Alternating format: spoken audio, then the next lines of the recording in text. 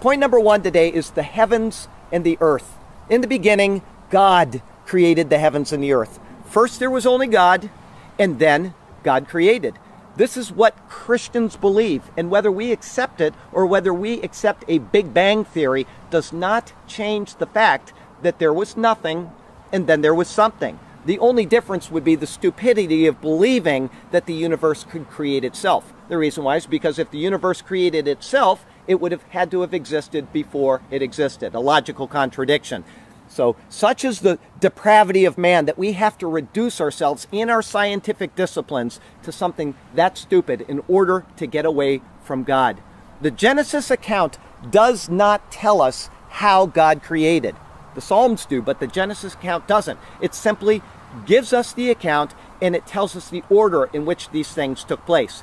The creation account is only 31 verses long, and yet it has been the subject of untold hours of thought, countless books, and it has been divided into an amazing number of theories. Some people believe that this account is to be taken literal, as 6 literal days, 24-hour period days. Some people say that each day represents a time of billions and billions of years, which are representative of 6 epochs of God's creation. And some people say that the earth was first inhabited and then was destroyed before man was created.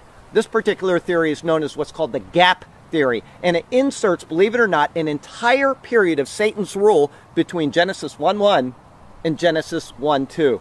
The idea is obviously not biblical, but it came about as a knee-jerk reaction to Darwin's theory of evolution. And all of a sudden people started panicking, thinking we've got to somehow justify why the Bible doesn't include all the things that have never come to pass anyway.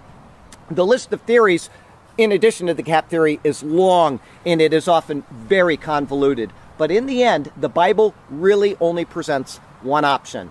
Even the honest non-believer, when they pick up the Bible, will agree that God intends for us to believe that this is a literal 6-day period.